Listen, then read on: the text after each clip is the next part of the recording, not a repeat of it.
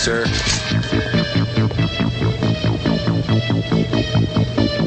Forgot your receipt. Checkout lines. Who needs them? Have a nice day. This is the future of e-business.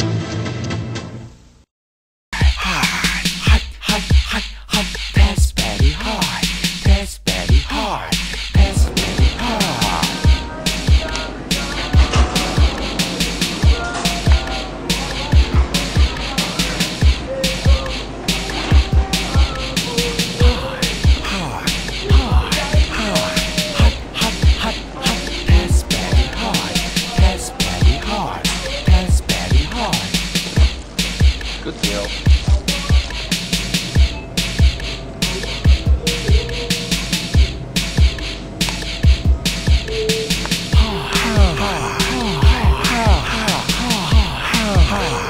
I got shampoo. Not shampoo. Which shampoo should I use? Let's see. I use Pantene. You should try using that. You mean this one? Yeah, Pantene's really good. You should try using this. I don't know, man. You sure this is the right shampoo for my hair type? At least I think it's right.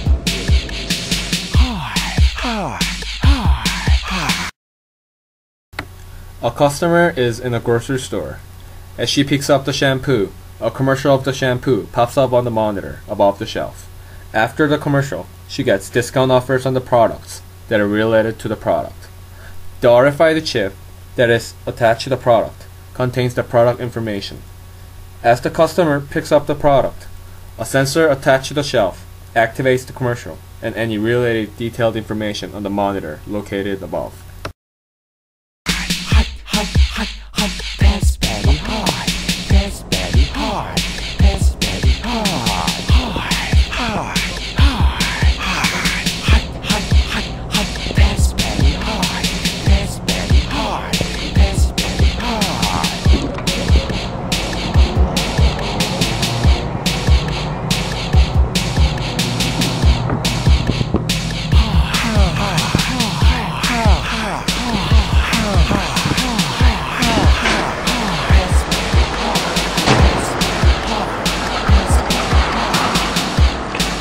I don't have any friends yet here. I don't know anything about Ithaca, but I still want to eat something good. Like what I really want. What should I do? What should I do? It's too big here. So many different restaurants. I don't know what's good here.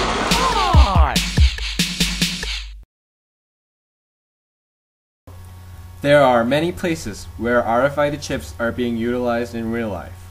Japan is already making the most out of RFID chips by implementing the concept called automatic commercials.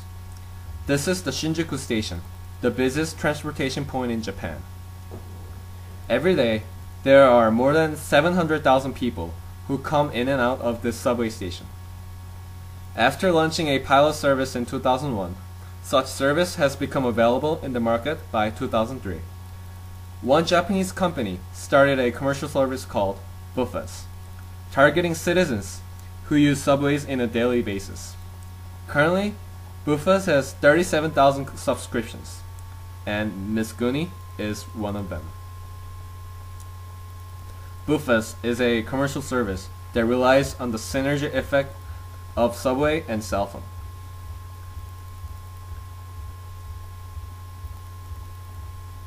As Miss Goonie exits the station after scanning her subway card, a message immediately arrives in her cell phone. It is the information on newly opened restaurants around the station that Miss Goonie has just exited.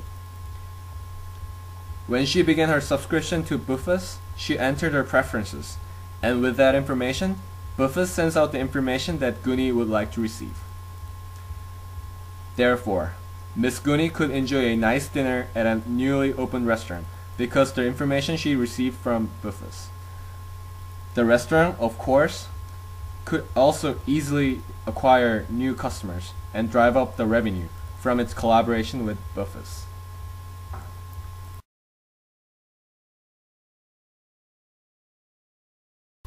With the initial preferences, the customer fills in at the time of subscription. Buffer sends useful information to the customer's cell phone. This allows a person to have the most useful information for the time being, for the location, and for the person. The most basic condition of the ubiquitous network has just been satisfied.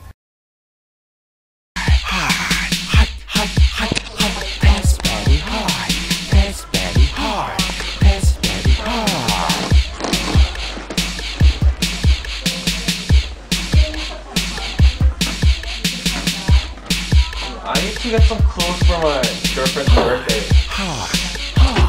I think this is good, but I don't know what kind of shirt will go well with this. Do you have any recommendations? Do you have any? I'm not a fashion type of guy, so I don't know. And you're not a girl, so I don't even have a girlfriend, man. I don't even have a girlfriend. God. How should I know? What kind of shirt do I really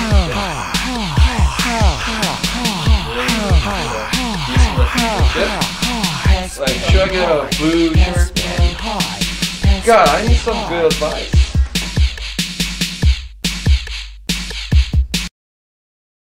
In a Siemens clothing store in Düsseldorf, Germany, the store utilizes RFID chips to assist customers in understanding products in an easier manner. One lady is looking at the display stand. As she picks up a cloth, all of the relevant information related to the product pops up on a screen above the shelf. The sensor located below the monitor reads the information stored in the RFID chip and display the price of the product, as well as what kinds of clothes would match well with the specific product the customer chose. This will be extremely helpful for people who are afraid of going to the shopping because of their poor fashion expertise.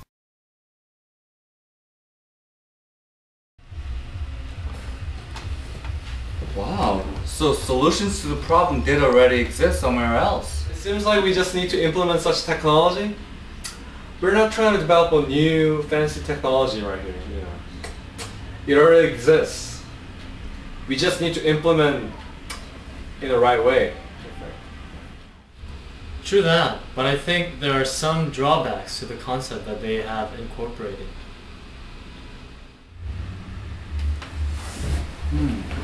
Well, I think that the amount of cost could be really high. That could possibly overtake the profits and the customer satisfaction level that are generated from the technology. Think about it. Right. Now you have to think about the costs associated with the peripherals. Like monitors and chip readers and stuff. And you also have to embed chips into every single product. Dude, that's a lot of money. But don't you guys feel like this type of concept will be truly beneficial to our life if it was implemented without we noticing it being implemented?